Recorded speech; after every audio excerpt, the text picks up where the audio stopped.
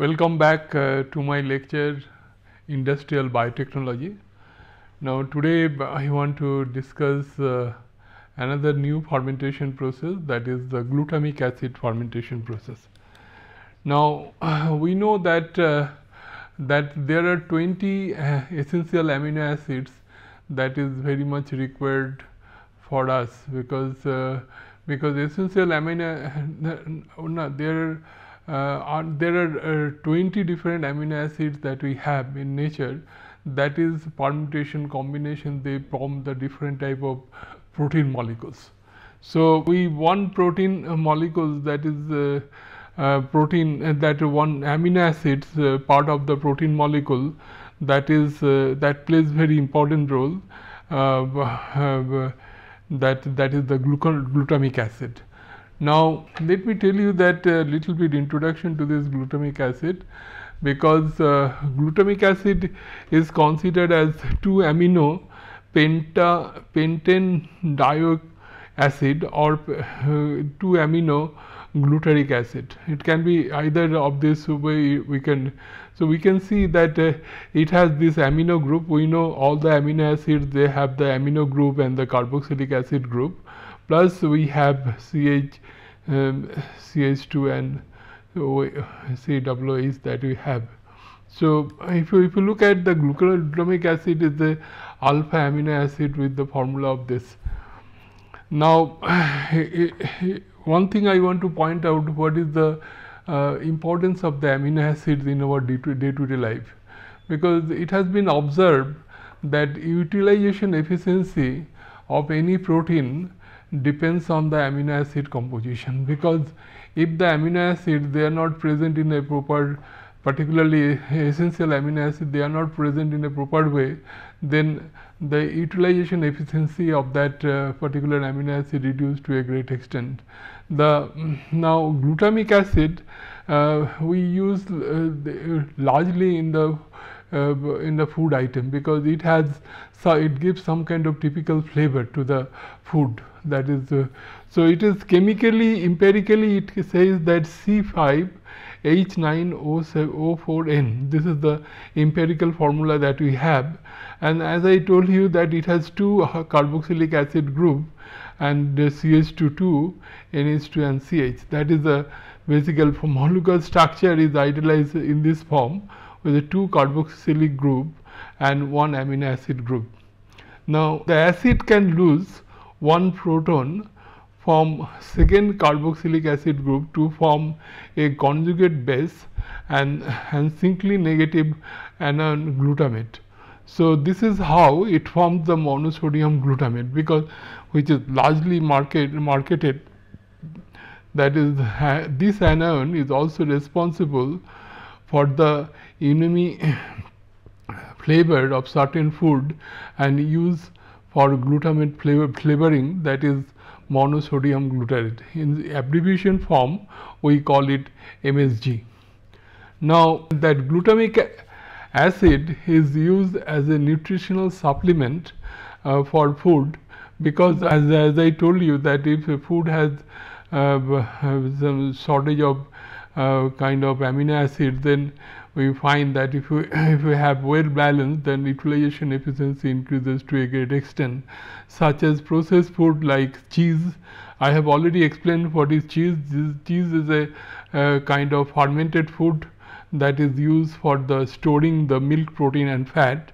And processed food, we know the processed food, particularly we have several processed food now we have in our market, because whatever food that is available in a particular season, so due to the invention of this canned food or processed food, it is possible to have this particular food throughout the year, because we can preserve this for throughout the year. We have processed milk like this, particularly for military people who work in a very remote area. They use this processed food. And soups, then we have wine, seasoning, yogurt, canned syrup and crab. These are the different food, we use glutamic acid as a nutritional supplement, as well as it gives some kind of flavor to it. Then in beverage, glutamic acid used as a flavor enhancer in beverage such as soft drinks and wine. Now, use of glutamic acid in health and personal care. Glutamic acid can be used in cosmetics and personal care product, because in day-to-day life several cosmetic products, so it is used for the cosmetic and the personal care product. Glutamic acid can be used as a baby product, bath product, cleansing product, eye makeup, shaving preparations, hair and skin care products. Cosmetics and personal care products, glutamic acid function primarily as a hair conditioning agent and a skin conditioning agent. This is nowadays lot of us is very careful about our skin as well as our hair. So glutamic acid plays an important role for keeping the quality of that particular materials. And agriculture and animal feed and poultry, glutamic acid can be used as a nutritional supplement in agricultural animal feed and kind of poultry feed, because I told you that utilization efficiency of the protein greatly increase if you see in any food product that the deficiency of a particular amino acid, if you give it, that utilization efficiency increases to some extent. Particularly if you look at the essential amino acid, that plays very important role. Now, disadvantage of glutamic acid, there are several.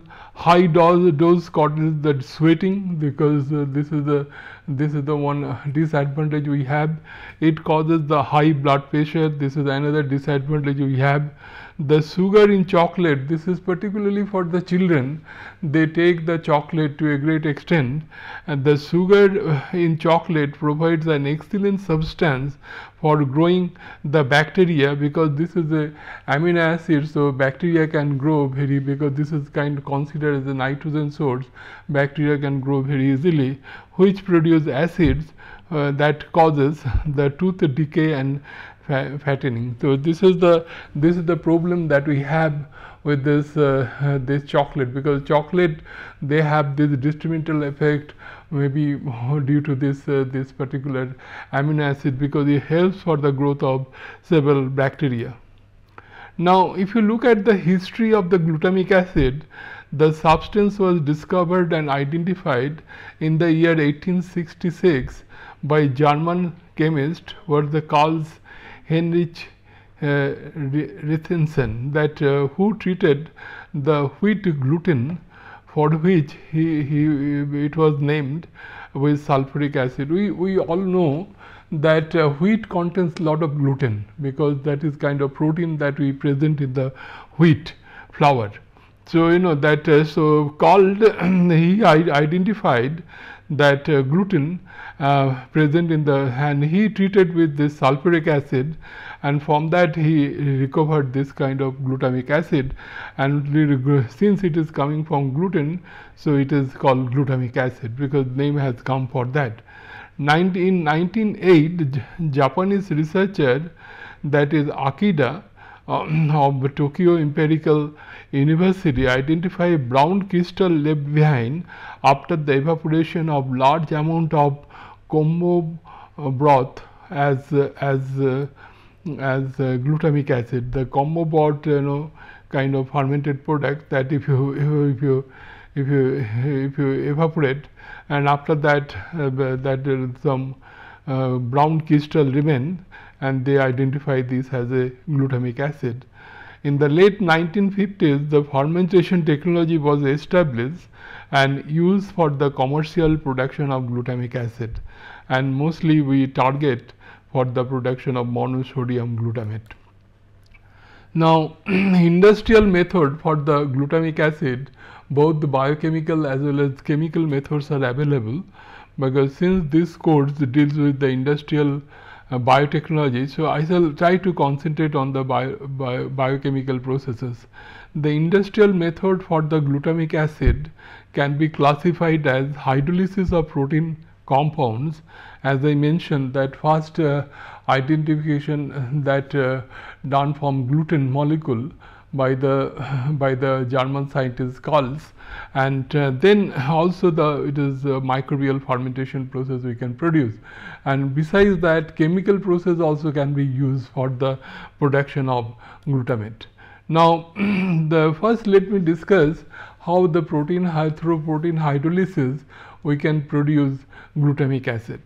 Now this is the acid hydrolysis of protein rich compound. The raw material used in this process are those protein rich in glutamic acid such as gluten, soybean cake and casein. So these are the material that usually considered as the raw material for the production of glutamic acid. The raw materials is hydrolyzed by concentrated hydrochloric acid in corrosion resistant kettle. We know kettle is kind of either made of glass or rubber line for 5 to 6 hours at 110 degrees centigrade. So if we heat it in presence of this hydrochloric acid, then this material, the gluten, soybean cake and casein, they get hydrolyzed. And when the protein is completely hydrolyzed, charcoal like humus is removed by filtration, because and then the filtrate is then concentrated in vacuum. That vacuum evaporation we can concentrate the filtrate. Now acid hydrolysis of protein rich compound, the concentrated syrup liquid is cooled down to -5 degrees centigrade for several hours, and during this process of cooling the hydrochloric acid salt of L-glutamic acid crystallizes out.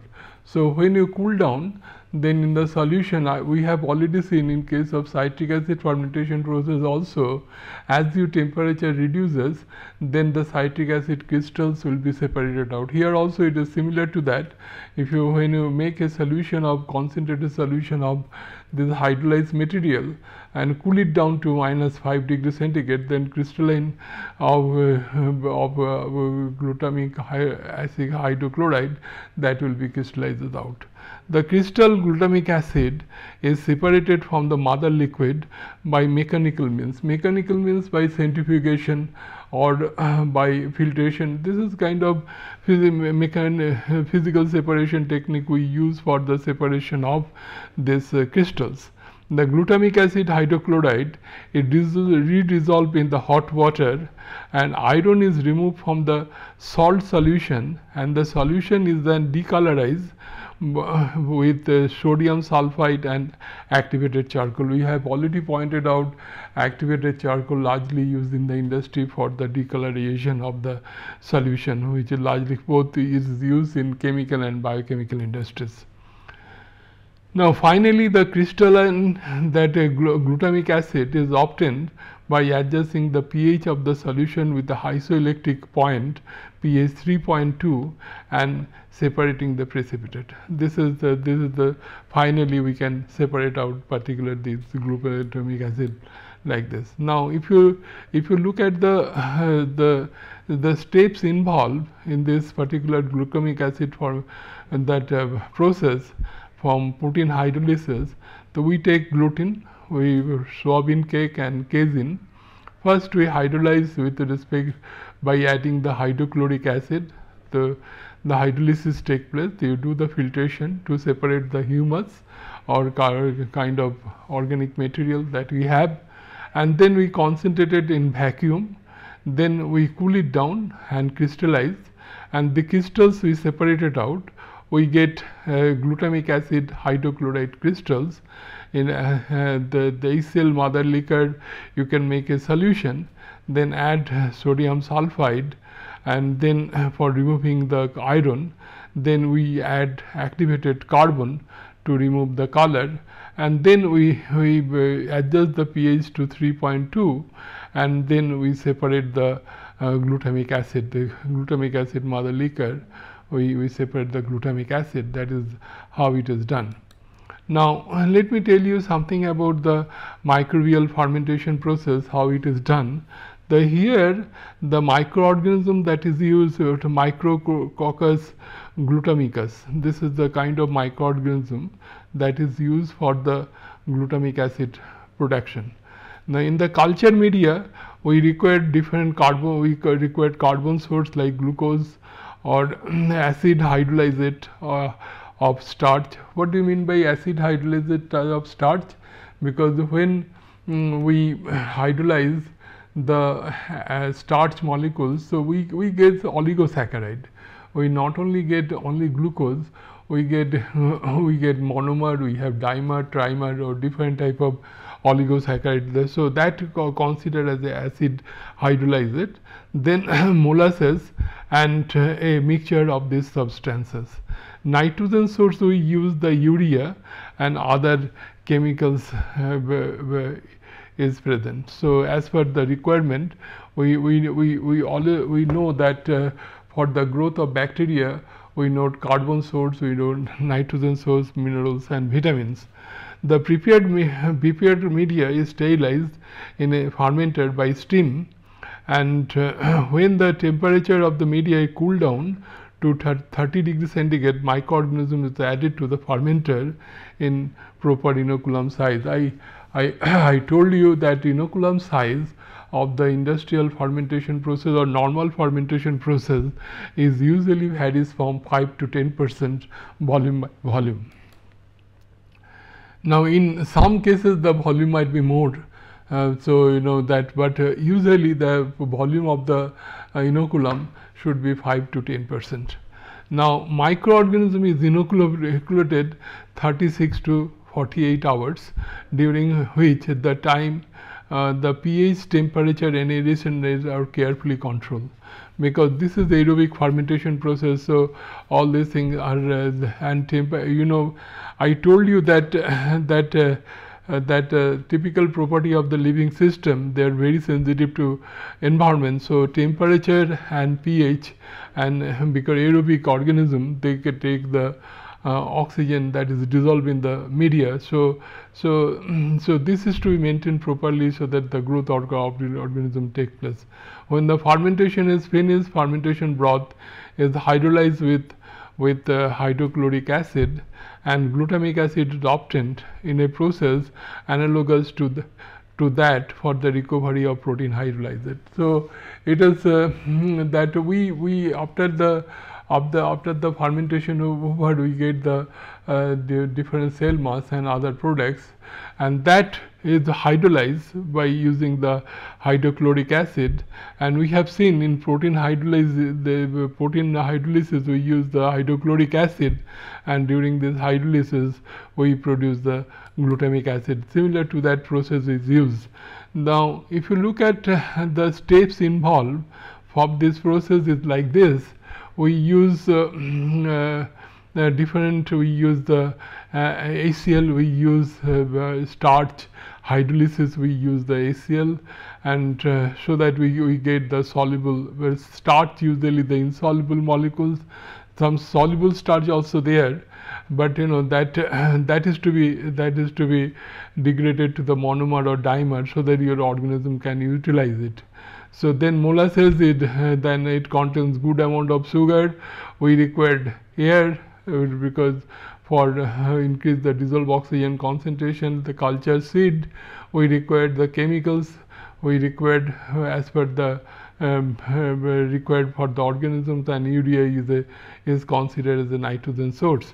Now when hydrolyze that acid, the first steps that we have the neutralization, because when we hydrolyze with acid, the pH of the solution will decrease to a great extent. So you have to adjust the pH, and to the extent to the pH that is whatever is required for the fermentation process. Then we do the sterilization and treat it with main culture media, because then we mix this together, maybe all these things together, and we sterilize that.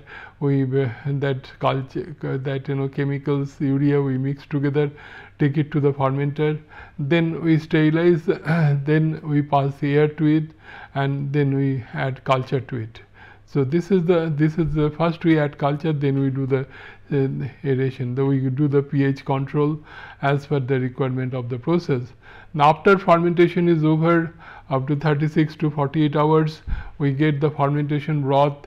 Then we concentrate by vacuum and then we again put the acid for acid hydrolysis, and then here also, like protein, we have seen that gluten and other molecule, that when you do the acid hydrolysis, humus carbonaceous material like humus formation is taking place. So that humus you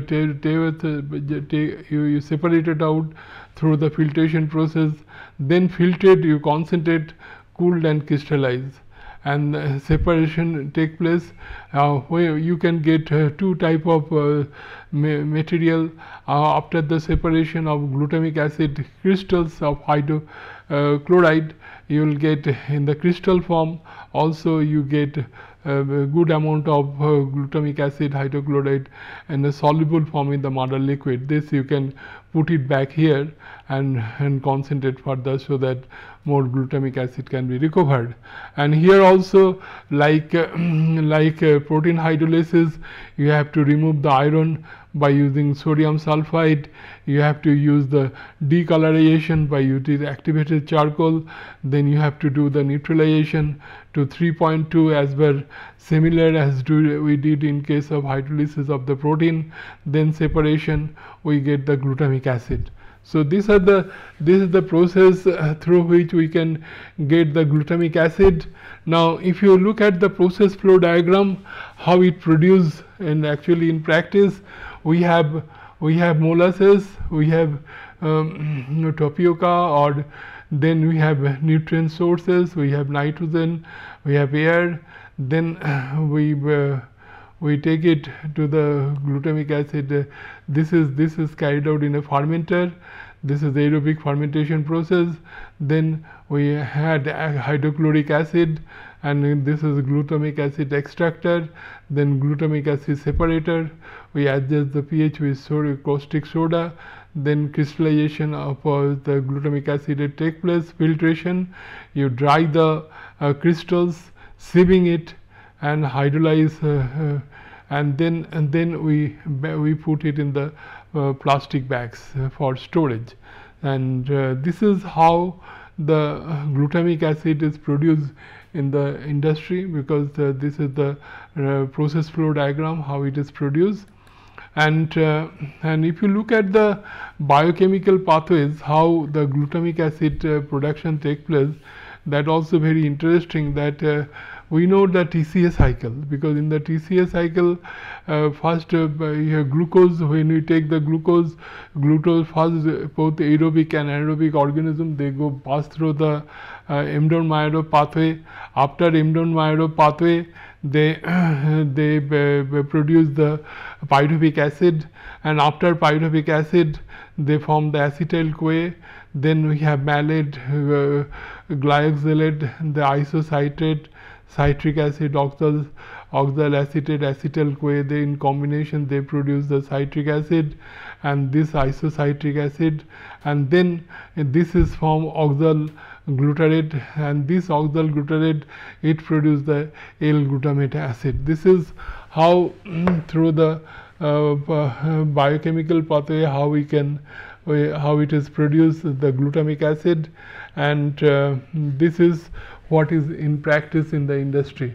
So this is all about the glutamic acid fermentation process, because I told you that glutamic acid is a amino acids. With the amino acid largely used as a food supplement. Not only it is used as a flavor enhancer, the several products we use this glutamic acid, and both glutamic acid can be produced by both biological means, by chemical means. Biologically we produce by using the protein hydrolysis as well as microbial fermentation process.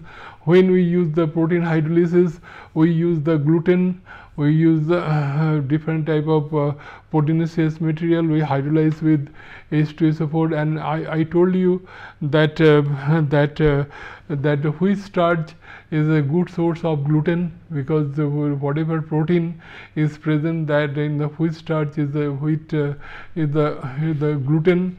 That gluten, when we hydrolyze with HCl, then we glutamic acid we produce, then we separate out this humus from that, and then we concentrate it, and then we crystallize this, and when we do the crystallization, we can separate out the glutamic acid and the mother liquid. Mother liquid also contains the good amount of concentrated glutamic acid. Now similarly, microbial fermentation, the fermentation process also we can use for this is the bacterial fermentation process we use for the glutamic acid fermentation process.